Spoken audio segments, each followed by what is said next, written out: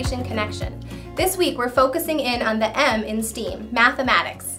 Students in Ms. Lehigh's government classes have been focusing on math properties to complete voting procedures and fill out tax documents. Ms. Lehigh has been working really hard with her students to practice real-world experiences so that when students go out and practice these things, they're not anxious about the process.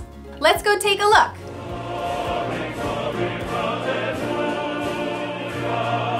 So when you go to vote and you register, you have to register ahead of time. You're going to go to your designated location and you'll get like a little piece of paper that says where you need to go. When you arrive, there's usually two different lines. And it could be by your last name, it could be by your street address, but they can do like an A through L line one way and an M through Z line the other way.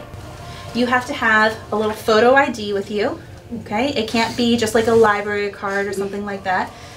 Then you guys will be able to go and vote. We're voting for presidential people today. Once your ballot is completed, you're going to go over to our ballot box. You're going to get your nifty I voted sticker, and you're also going to get some W-2s because I want you guys practicing filling out your 1040 tax forms.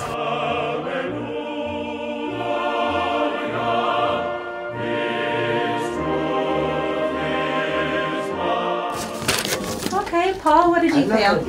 To me, the voting seemed pretty fine, but whenever I came to choose the candidates, it was like hard choosing between the two, but then I eventually picked one. Oh, excellent. It was really fun.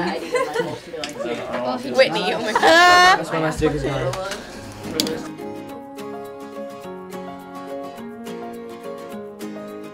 Thanks for joining us today. See you next time on Glenholme's Education Connection.